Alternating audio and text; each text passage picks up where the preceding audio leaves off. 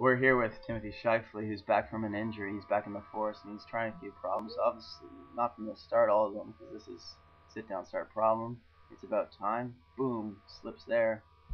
Gets the knee on, which is a secret of his. He uses that in almost all his problems. And here he goes for the crimp. He's going to put his foot up. He's very inflexible, but I think it's the jeans. He always seems to wear those jeans. Okay, here he is topping out. Forward. Hope we can get to the next problem pretty quick. For this one, he wanted a song. Is that right, Iz? Yep. Go for it, man. Something more appropriate for this climb. Something like, yeah, that'd be perfect. Baby beluga in the deep blue sea. Hey, wait. Where did that dog go? That's a bit more interesting than this problem. There he is. There's the dog. Good to see you, Scuba. And another problem done.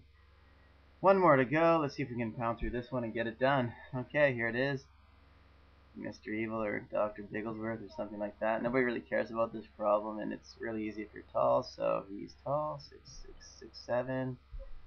So he barely made that reach. Okay, and then in the easy top out, which is obviously Greasy because he seems to be having a little bit of trouble here. Nope, there you go. Nope, no, I guess. I would have just started fading this one out here, but no, he's gonna do it. There he goes. Yay! I hope he enjoys this. This is a lot of work to put together.